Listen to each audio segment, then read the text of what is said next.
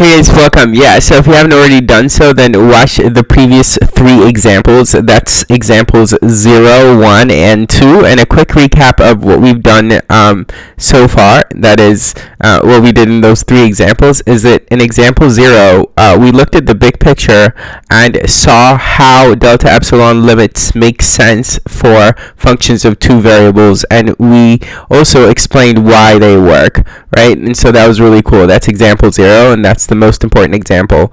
Then in example 1, we encountered 3 different limits, all of which did not exist. So there, we learned techniques for figuring out whether or not a limit exists. A limit for a function of 2 variables, that is, right? Okay, and then in example 2, the previous video, we encountered our first delta-epsilon limit proof for functions of 2 variables, because there in example 2 the limit did exist, and so then we had to write a delta-epsilon limit proof, right?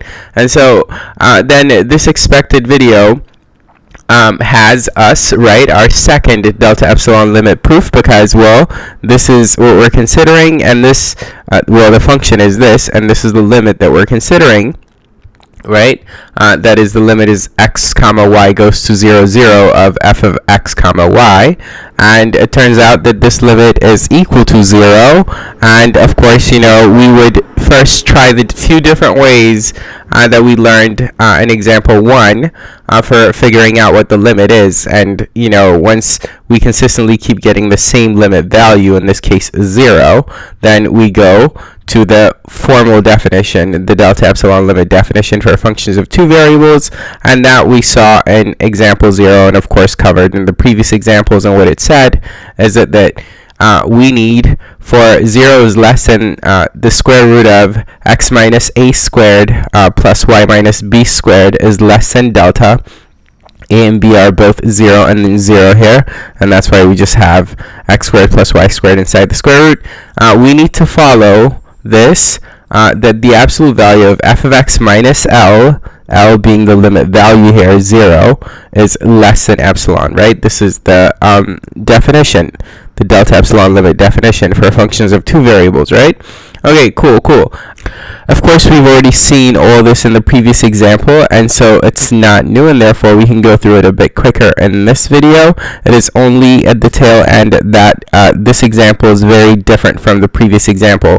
Okay, so this here we write from the delta-epsilon limit definition for functions of 2 variables adopted to this function and this particular limit point, right? Okay. But then now focusing on this, right, it is manipulating this that is going to allow us to come up with our relationship between delta and epsilon, and remember, that is what we're after, coming up with the relationship between delta and epsilon. Okay, now, as I said, because this is very similar to the previous example, except for the tail end, you should know why I could first write that this is less or equal to 5x squared, if you've watched the previous example, that is. And it is because x squared divided by x squared plus y squared, an absolute value or without absolute value is less or equal to 1. That is, this here is true because this is true, right? And this is true because the denominator is either equal to the numerator or bigger than the numerator. Always, this denominator x squared plus y squared is either equal to or bigger than y squared, right? Okay, and that is why this is true, and if this is true, it's clear why this has got to be true. Now, we know that this is true, right? And we explained why this has got to be true in the previous examples, and we did that thoroughly, so I'm not going to do that here. And so up to this point, this is looking very much like example 2. So what's different? Well, this part, right, is our restriction on delta, and we already said in the previous examples that we want to make use of our restriction on delta. So it's pretty clear why we wanted to move from this using this in this direction, right? We wanted to involve this guy because now we can say that this is in turn less than delta, and therefore we can say the square root of x squared is less than delta, right? But yeah, after moving in this direction in the previous example, we didn't go to where we're going to go this time, which is to this, right? Square root of x squared is less than delta. This is what we want now. Why? Because, well, if you look here, we've got 5x squared, and so we've got to do something about this x squared. We got to get away from x and have it involve delta and some constants, and that way we can compare this, right? Like if we can put a less than here, we can compare this to this and say, oh yeah, epsilon has got to be whatever this is, and this, of course, once we've made it an expression that involves delta, right? Okay. I'm kind of like trying to show you the algebra objective when you're writing these delta-epsilon limit proofs.